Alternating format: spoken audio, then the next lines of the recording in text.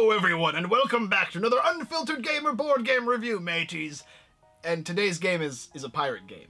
Yep. The game is called Sea of Nadia. It's by Alex McClay's Games. It plays 2 to 4 players, takes about 45 to 60 minutes for ages, I don't know, probably 8 or 9 and up, I think. 12 and up. I think you'd probably go younger. The game's simple enough to where I think you could do it. If you have a really smart 9-year-old. Which I'm sure everyone would claim they have a smart 9-year-old, so you could do that. Alright, let's talk about the game. This is a pirate game in which players are going to be selecting a pirate, and they're going to be selecting a ship. They're going to be getting a special card that is going to give them special abilities, which is their captain card. And they're going to go around trying to collect buried treasure. Yeah, you need to get some resources first to help you find that treasure, like maps and shovels, that sort of thing. So you'll go around specifically to different islands, utilizing your ship and actions, and you will select those resources, gathering them until the point where you see a treasure chest, and if you have those resources, you can use actions to gather treasure chests. There's 7 or 8 different actions in the game, things like move, or pick up treasure, put down treasure, collect the treasure chests. You have special actions on your character boards that will allow you to mess with your opponents or help you in some way. There's a shop that's open that you can spend treasure to collect cards, and those cards will give you a benefit of some type that you can use as a free action. And then the most interesting aspect of the game, in my opinion, is rolling the die at the beginning of the game and assigning those die to each player, and those die that you assign will determine how many actions each player gets based on what is rolled. Plus a possible special action. Or negative action. Or negative. And basically the idea is the game is going to continue until somebody collects 7 or 8 treasures, depending on the number of players, or if there's only 3 treasures left on the board, in which case the game will instantly end, and you'll count up your gold coins. There's also some other ways to gain some bonus points, like rats, if you gather the right cards, or if you gather things like bottles or other unique cards that will provide some type of bonus for having specific types of chests and whatnot. Tally the coins up. Whoever has the most money is the winner. We'll take it down below. I'll show you the basic aspects of the game, which we basically already talked about almost all of it for the most part. To play. Yeah, right there. So down below we will go, and I will show you the game Seas of Nadia. I only have 1 accent, and medieval and pirates are the same. Sea of Nadia. Yeah. Here we have Sea of Nadia, and all of the components included for the game, or at least as far as the prototype is concerned. We have, let's go ahead and talk about the different things in the game here. We have the pirates here, or your captains. We're also going to be having our main player reference boards here, which are going to be telling us what different actions you can take in the game, as well as what treasures you need to open the chests. Yeah, what resources you need to unlock those chests. As well as, we have to have a shop deck. This is the shop deck here. It's going to come with 3 cards. You'll flip over from the top of the deck here. Whenever somebody buys a card, you refill the deck, and so on and so forth. But to start off with, just go ahead and shuffle the deck and put out 3. This is the board setup for 4 players, which you're basically utilizing all the treasures and all of the chests, in which case all you're doing is having players go back and forth placing down the chests in a random order on the X's on the board. And then from there, you're going to go ahead and place these treasures down on the board in any random allocation as well, back and forth, so everyone gets a chance. You're also going to then place your boats on the board. These are the boats you'll be starting with in the game, and you can place them anywhere on the board randomly as well.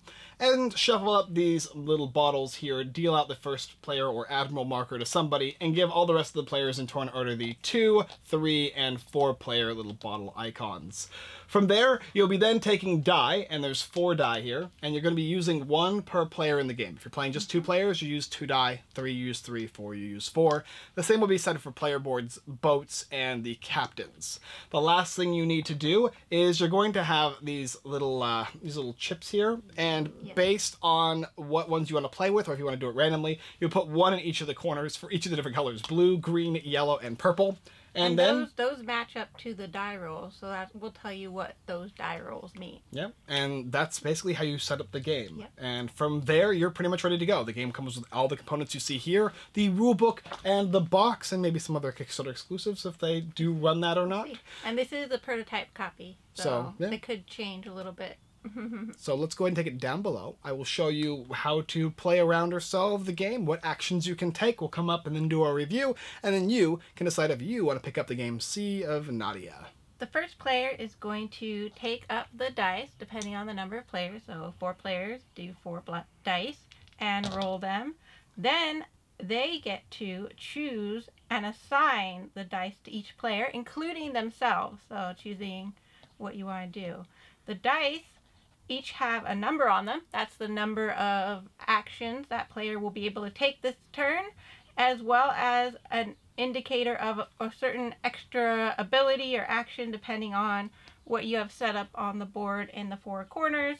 So the wheel, plus 2 actions if your ship is empty. Here we have someone will get the skull, which is a bad one. It takes 2 actions to do certain things, and so on and so forth. And then that first player who rolled will also get to take their actions first. Choosing from a bunch of different actions. Moving the ship is one action. And you can move it any way you want as long as it's one space. Up, down, left, or right. Yep. Collecting resources. So you can collect resources from spaces that are adjacent to your ship, placing them onto your ship. And if there are multiple resources in a location, you have to pull from the top first. You can only ever have 3 resources, too. 4 resources. 3 resources on top of any treasure chest, and 4 in your ship. 4 on your ship. Then you could also, if you don't need it, you could unload the resource if you're just using it to get to a certain other resource. You could also open a chest. So if you have the required resources, which are on your player reference card here, what resources you'll need, you can unlock that chest as an action. So, for instance, if I have these 4 treasures here, which is the max amount on my boat, I can use 1 action to move here, and 1 more action to move here.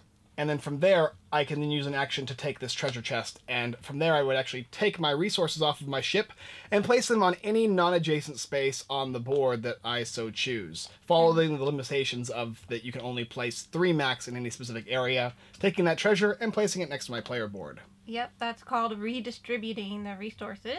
And you can be a little strategic there as well. You could also use your resources on your ship to buy one of the cards from the shop. The cost is at the top of the card. They're the one with all the different colors on them are wild, and they'll give you something that you can either use right away or in a future turn, or something that's going to help you with the end game scoring, such as here. This will let you get 2 points for each of the rat you have. Each rat you have. Which some of the chests will have rats in addition to or instead of gold, especially these lower, usually the wood chests. They're hidden somewhere. Yeah, okay, here's a rat. We got it. Only just a rat, too. Another action you can take is you can remove all the cards from the market, put them in the discard, and then put 3 more action cards out. Yep. So you use all of your actions, and it goes to the second player's turn. They're going to use all of their action, in addition to, if there's a special ability on the dice, to use one of the 4 special abilities there. And you'll just keep going in the game, moving around the board, gathering resources, using these resources and reallocating them to pick up chests, and then putting those chests in front of you until the point in which there's only 3 chests left in the game, or if somebody has 7 or 8 chests individually. In a 2-player game, it's 8, and in a 3 or higher player game, it's 7.